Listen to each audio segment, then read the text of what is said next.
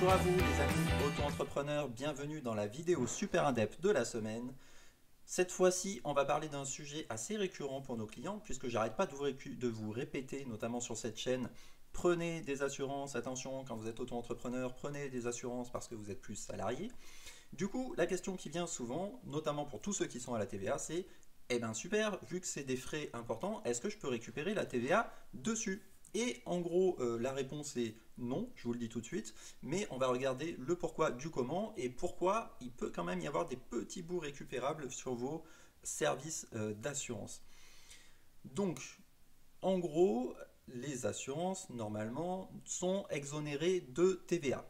On va voir plus tard qu'ils ont bien des taxes fiscales, mais globalement, c'est exonéré de TVA. Donc c'est simple, puisque c'est exonéré de TVA, vous ne pouvez pas récupérer la TVA sur de la TVA que vous ne payez pas. Ça se tient jusque-là.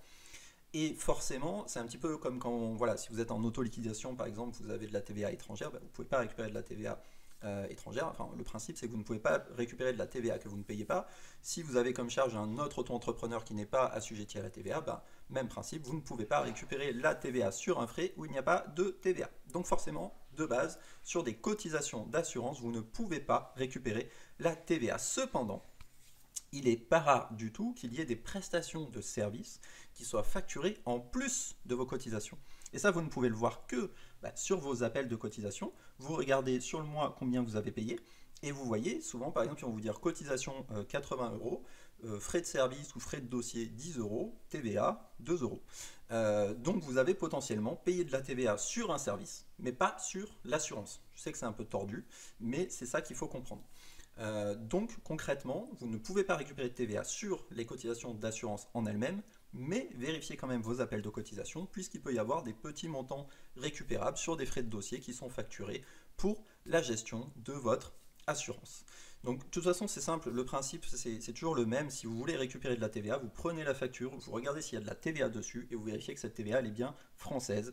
Et si c'est le cas, potentiellement vous pouvez la récupérer si c'est un frais professionnel. Ok, mais alors du coup, comment ça fonctionne en fait la fiscalité d'une assurance? C'est quand même bizarre qu'il soit exonéré de TVA. Et bien en fait, il existe suivant les types de garanties un taux applicable à la taxe fiscale.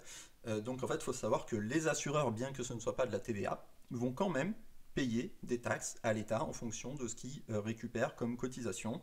Et donc on voit qu'en fonction du type de garantie, on paye des taxes qui sont plus ou moins importantes. Donc elles sont par exemple très importantes sur les bateaux et beaucoup moins, notamment sur les incendies ou les pertes d'exploitation.